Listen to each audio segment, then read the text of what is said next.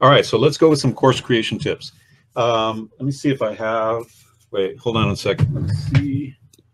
No, I must have put it somewhere else. But basically, this is my tool for course creation. It's my iPad. Okay. Yeah. No, it's my yellow pad. Boy, they're getting cheap with But those, aren't basically, they? what I do. Yeah, it's the really big model, 8 by 11. What I do. Here's what I do. The first thing I write at the top is the working title, right? And then I write introduction, because every Udemy course has an introduction. And then I typically write something like, what is Udemy? Okay. What is Blab? What is, copywriting? Like that old story of a famous football coach that he would hold up at the beginning of the season. He would hold up a football and say, gentlemen, this is a football. Starting at the very beginning, right? And then what I do is I just ask all the questions that people that don't know what Udemy is, or that don't know what copywriting is, or don't know what course creation is. I write down all the questions that someone could possibly have. And then I number the questions. So I might have put like this question maybe down here, should have been in second place. And this question that I put here should be down here. So it all flows from step to step to step. Because one of my biggest pet peeves is when you jump into teaching something expecting the audience to already know the basics or the fundamentals, or expecting the audience to kind of just follow along, just follow me and I'll get you there. I'll get you to the promised land, right? And you haven't laid the groundwork out for them to understand. So I'm really big on flowing from one concept to the next, to the next, to the next. So that's what I do. These, typically I'll fill up a page, maybe sometimes a page and a half, and these become my lecture titles.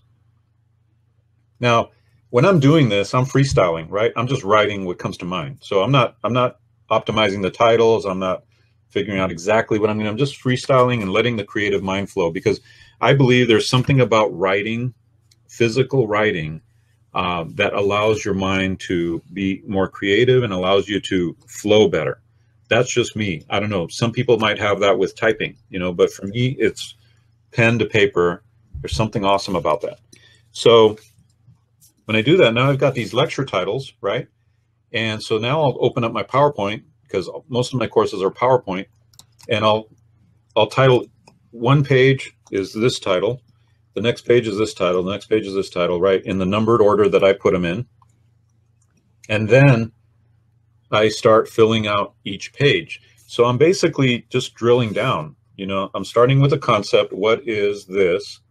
What are the key questions somebody would want to know?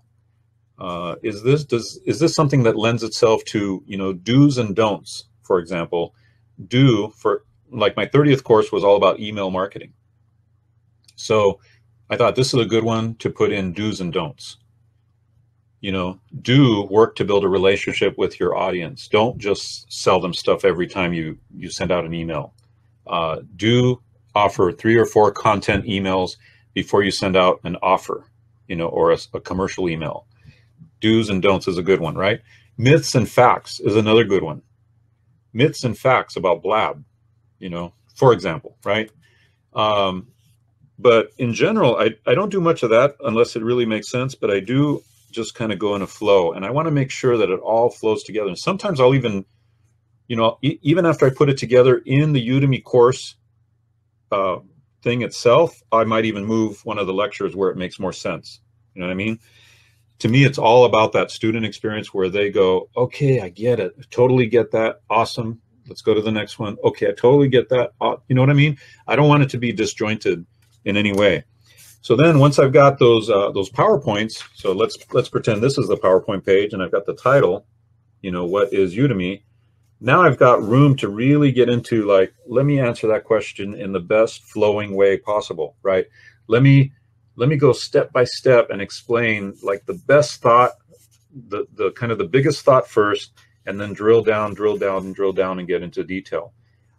So in effect, this is an expanded version of this, right?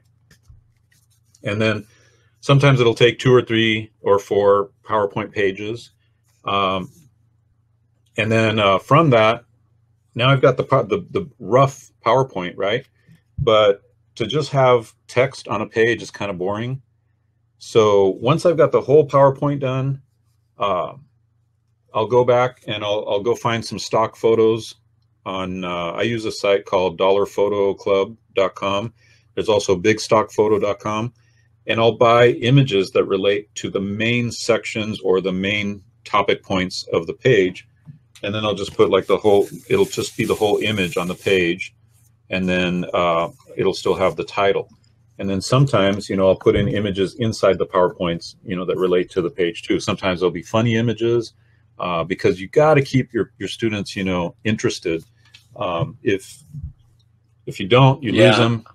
You know. I think that that's a good point, because I've seen like a lot of instructors, I use images in my PowerPoint and I just go out there and find something related to that slide and put that in there. Sometimes like I'll have one image that relates, like on my course creation or my course marketing, I have like a little dollar bill or something, and that goes through all of the slides like that. But on my my webinar course that I'm creating, I've got like when I'm talking about .coms, I found this image that says .com or whatever. Like you said, you have to keep it engaging so that it's not boring. And it's very important really to choose slides that are powerful, that they stand out. And not only that, but they're easy to read too. Right.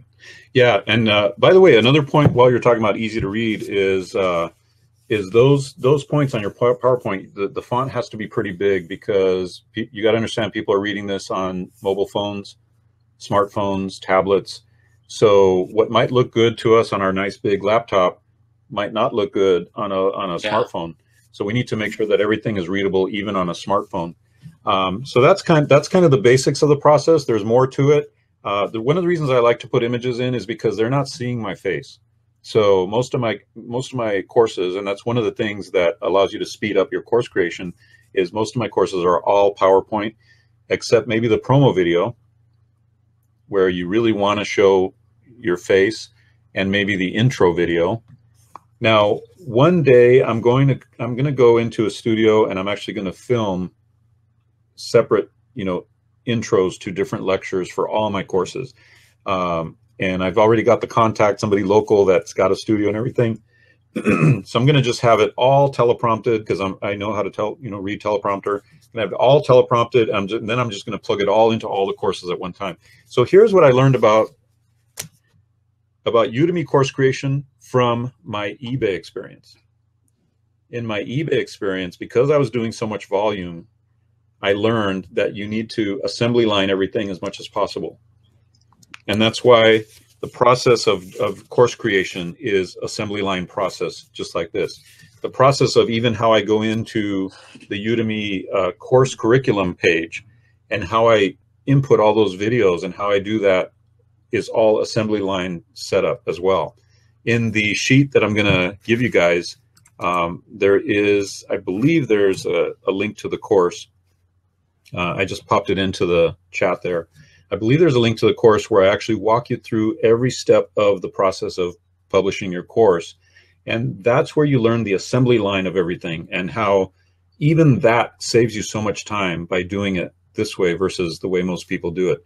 See, there's a way that things are designed by programmers for you to do. And then there's the real world, quick, streamlined way that if you think outside the box, you can get it done so much faster. And that's what I like to do. I like to just think ahead and go, okay, I know programmers did this and they think very linearly. They're engineers, they're, you know, whatever, right?